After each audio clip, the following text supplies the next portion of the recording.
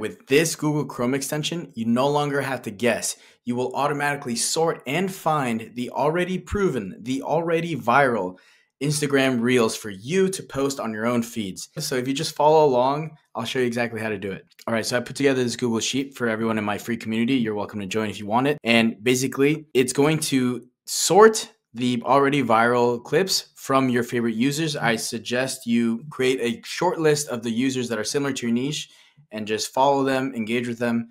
And I have this list right here. It's already filtered. Write down the hooks of what that video says, the concept, what type of video it is, right? And then the views, the likes, and so on. But how do you get all this data in the first place? I'm going to show you. All right, so the first thing you're going to do is go to the Google Chrome Web Store. And there you're going to search for Sort Feed, okay?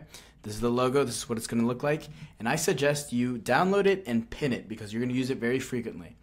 Now, I suggest you sort the top 5 to 10 creators that are in your niche that are already seeing growth and getting high views, okay? Sort those out. And if you want the exact Google Sheet that I use, comment the word freedom on this video and I'll be sure to send you a link to my community. It's absolutely free. You get all these free resources. That sheet is one of them. All right, so in your Google Sheet, you will have a filter for each of the creators. I want you to choose just one for now, okay? So for instance, Brian Lubin. I love this guy. Very similar lifestyle, very similar goals, and he gets a lot of traffic. So what I'm gonna do is I'm going to go to Brian.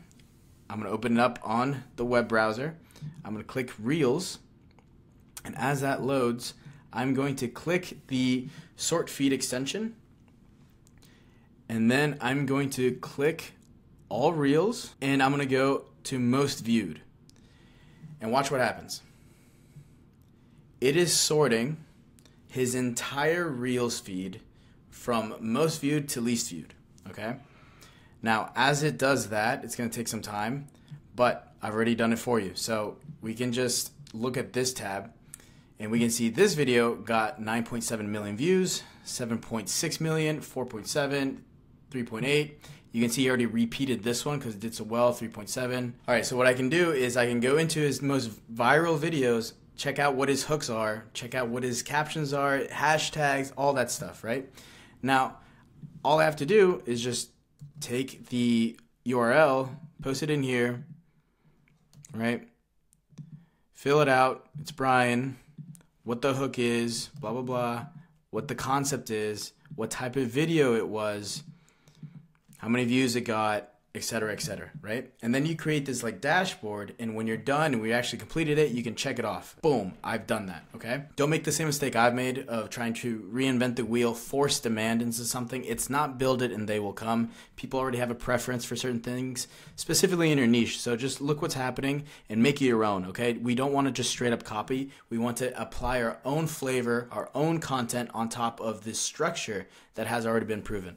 Now, the cool thing about the sort feed, it's still sorting here, but I'll show you that it actually gives you an option to export all this data into a CSV file. So what you can also do is have a CSV file that doesn't have the nice little filters and drop downs that I have, and you can just use that there if that's more convenient for you.